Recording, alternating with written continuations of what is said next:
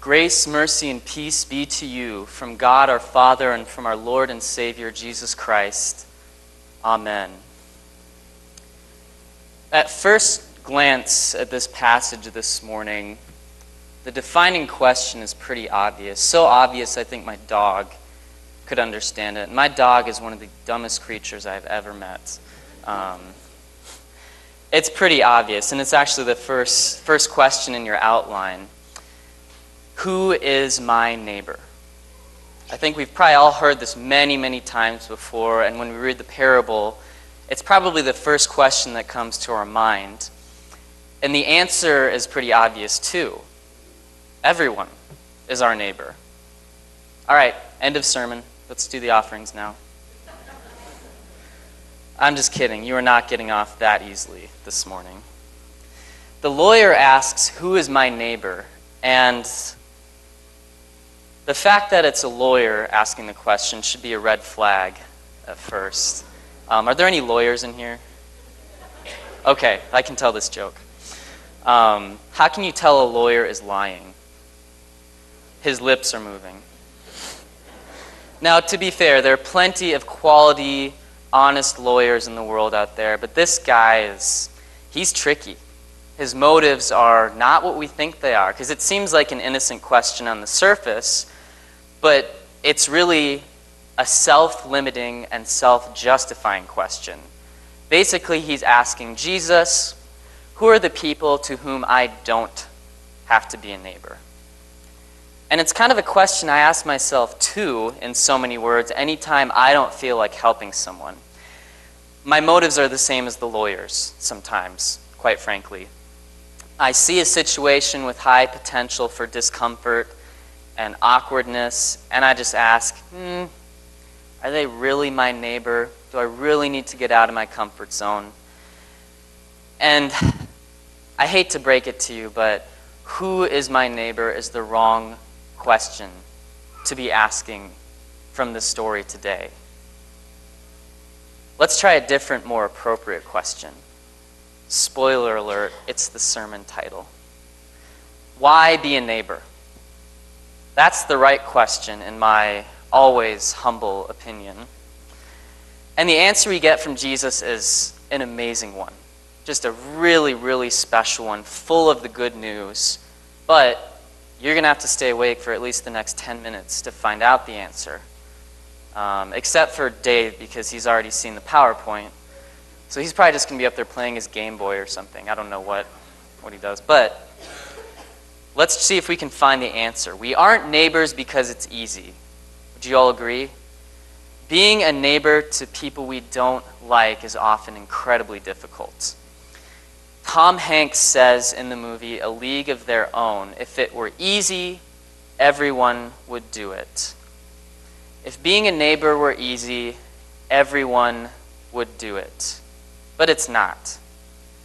Honestly, it may come easily sometimes, but if we expect it to be a cakewalk, we are limiting ourselves just like the lawyer, and just like the Levite, and just like the priest. And it definitely wasn't an easy thing for the Samaritan. This is the part of the sermon where I rattle off a bunch of interesting facts to impress you, so pay attention. The distance from Jerusalem to Jericho is about 17 miles. And I don't know, have you ever walked that road when you've been in Israel, Pastor? Okay. So I can get away with embellishing it now, right? For those of you who have been wondering, that's the exact distance from the front door of this church down to the Flathead picnic area south of Big Fork, just past Bear Dance Lane on Highway 35. Yes, I measured that. The route in the parable would have been a little different than the one going from here to Big Fork too. Instead of seeing Flathead Lake out to your left, it was a huge rocky desert that you walked through, and it was about a 3,300 foot descent, so you'd practically be rolling down from Jerusalem to Jericho. And the rocks and the desert area really made it easy for robbers to hide out and waylay innocent travelers. And on top of this, the Samaritan probably knew if he stopped to help this guy, he would have just as much a chance of getting jumped as the Jew had. And on top of that, Jews hated Samaritans, and I mean they hated them. They viewed Samaritans as half-breeds, both physically and spiritually. And the Jews had also destroyed a Samaritan temple in the 2nd century BC in Gerizim. So this is basically the equivalent of you taking a hike through Glacier Park on a hot August day and coming across an Islamic terrorist who has been mauled by a bear, and you stop to help the man, even though he, at an earlier point in time, destroyed your church, and his sole mission in life may or may not be to kill you. And by stopping, you run as much risk of getting mauled by the bear as this guy does. That's the equivalent of what this Samaritan did. That doesn't sound easy, does it? Or maybe we should put it this way. It would be something like Jesus stopping to help you and me. Right? We don't like to admit it, but we are the enemies of God until Jesus comes and saves us. And the road he walked was full of betrayal, full of sadness, full of insults. He gave up the conveniences of heaven to come down here for us. But he didn't do it because it was easy. He did it because that's how much he loves each and every one of you. Each and every one of you. And what a great chance that is for us to witness, right? When we go and help people and it's not easy, people take a look and they say, man, there's something different about those Christians. And then they come and ask, why do you do that when it's not easy? And then we tell them, because Jesus loved me when it wasn't easy either. So we don't do it because it's easy. We aren't neighbors because we get something out of it. You ever notice how there's a big what's in it for me attitude when people are helping? I did that all the time when I was little. Joel, go wash the dishes. Well, do I get an ice cream cone if I do that? Joel, go clean your room. Well, do I get a new Lego set if I do that?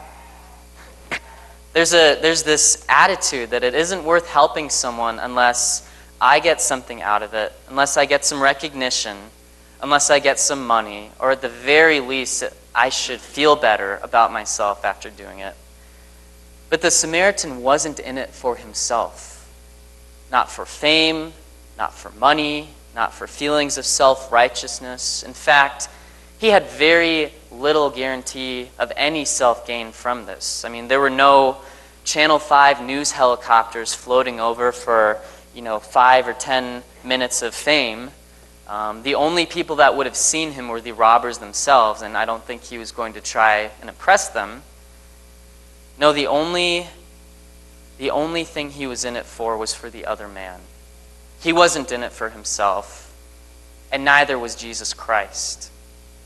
Isaiah tells us in chapters 52 and 53 of his prophecy about the coming Messiah that his appearance was disfigured beyond that of any man, and his form marred beyond human likeness. And then he says he had no beauty or majesty to attract us to him. Nothing in his appearance that we should desire him. Jesus didn't come to draw attention to himself. He didn't do it because he was going to get some grand glory. In fact, if you remember in John chapter 8, he says, if I glorify myself, my glory means nothing. No, he wasn't in it for himself. You don't leave heaven and come here to be betrayed, to die a horrible death, just for self-righteousness. No, you do that because your love for humanity is the purest, most beautiful love man has ever seen or ever will see.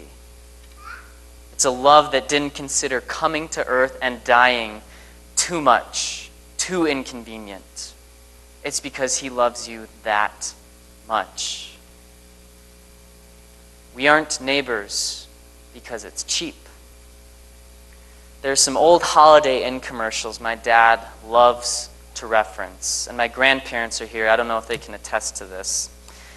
Anytime someone in these commercials wants some sort of nice expense for themselves, a character in the commercial belts out, "What do you think this is, a Holiday Inn?" And so my dad loved to use that line on our family trips when we'd ask for things like food, water, bathroom stops. All right, I'm kidding about the food, water, and bathroom stops. But he would naturally say that when we'd ask for something a little more expensive. I always laughed and then just kind of rolled my eyes after that.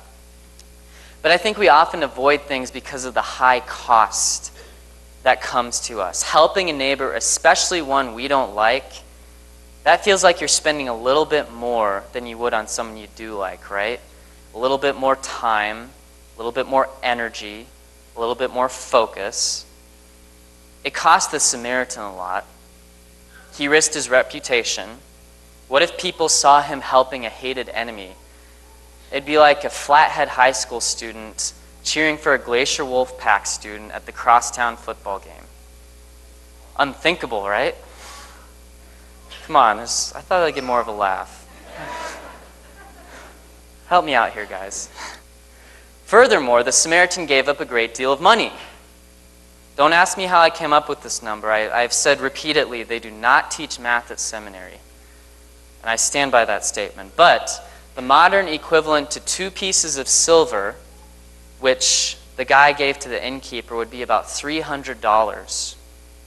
And to someone like a Samaritan, that wasn't chump change. That price seemed like a small fortune. And not only that, he says, I will give you these 2 pieces of silver, and then, if there are any more expenses, I'm going to come back and pay for them in full. My dad sometimes says, the sky's the limit, guys. So he's not like the Holiday Inn all the time. But that's basically what this guy was saying. The sky is the limit on how much I am willing to spend to help this hated enemy. That's incredible. Incredible. And it brings us to the last answer to our question, or at last to the answer to our question. We are neighbors because every person is worth the blood of Jesus. Let me say that again. We are neighbors because every person is worth the blood of Jesus. The Samaritan didn't think the risk of shedding his blood was too much to help this guy. And the crazy thing about the man who told this parable, Jesus, is he knew. He knew that it would cost him his blood and his life for our salvation. It wasn't about weighing the risks and rewards. It wasn't about wondering, how much am I going to have to give up? It was about guaranteed suffering for our guaranteed salvation. And that's amazing. And maybe sometimes we have to give up these little things to help people. Maybe it's the comforts, maybe it's money, maybe it's effort, whatever it is. But when we think that the precious blood of Jesus was shed for us, it seems like a small price what we need to give up, right? That price was paid because according to Jesus' definition of a neighbor is not someone who receives mercy, it's someone who shows mercy.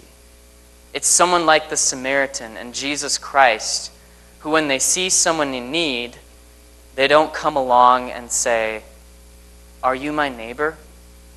They stop and say, "I am a neighbor because this person and that person is worth the blood of Jesus." And we have all kinds of neighbors, don't we?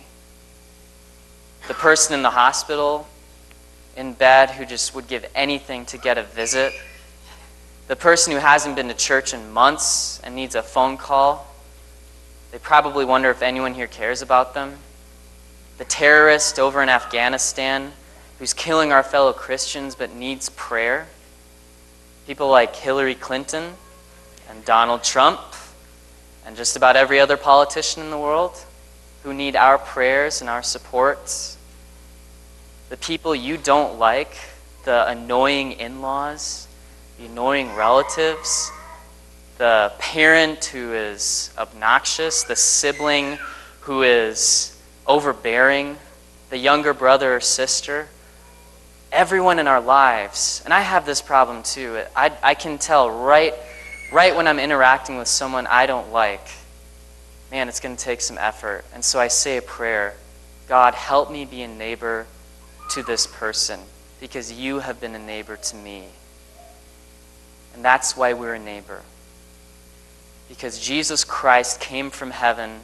He walked that road of suffering, and he didn't think it was too much trouble, too much cost, too much convenience to come and save us and bind our wounds and pay his life and then continue to help us, saying, no cost is too great for the people that I love. So let's go and be neighbors, guys. Keep praying that God will fill your heart with that love that he has shown us. Go walk that rocky road. Risk the awkwardness. Risk the loss. Risk everything you have, because they are worth every ounce of love you have to give. Because Jesus gave every ounce he had for you. God bless us as we try to be neighbors to those in need. Amen. Now may the peace of God, which passes all human understanding, keep your hearts and your minds in Christ Jesus. Amen.